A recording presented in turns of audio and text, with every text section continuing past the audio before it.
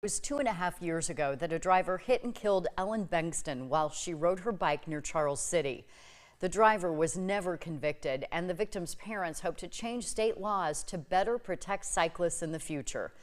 Political director Dave Price joins us with this story. Very sad, Dave. Indeed. Ann Peter's family said their daughter was 28. She had been working at a job that she loved as a chemical engineer in Charles City. She loved to relax and get out and exercise on her bike.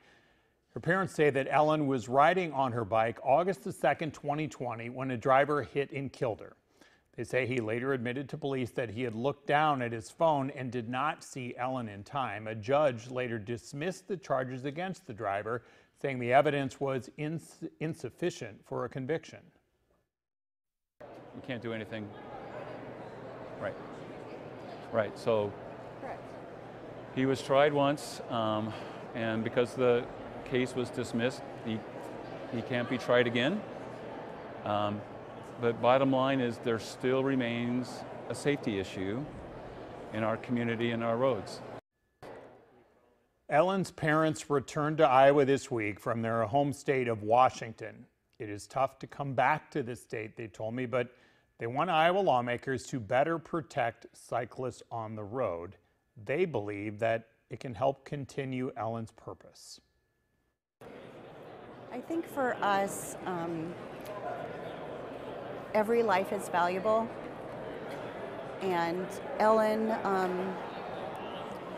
would want to be heard. She wanted her life to make a difference, and God forbid it had to be this way, but for us to carry the message forward and allow her to have some sort of impact was important for me. They carry that binder with them.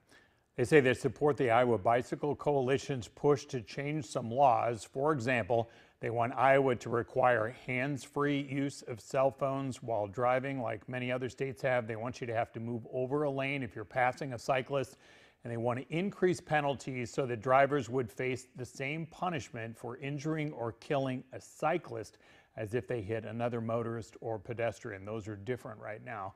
They had originally planned to come to Iowa to retire and live near Ellen. Instead, they say they have come here hoping to protect someone else's daughter or son. All right, we hope they manage to do that. Thanks, Dave. We'll be sure to follow up on their efforts.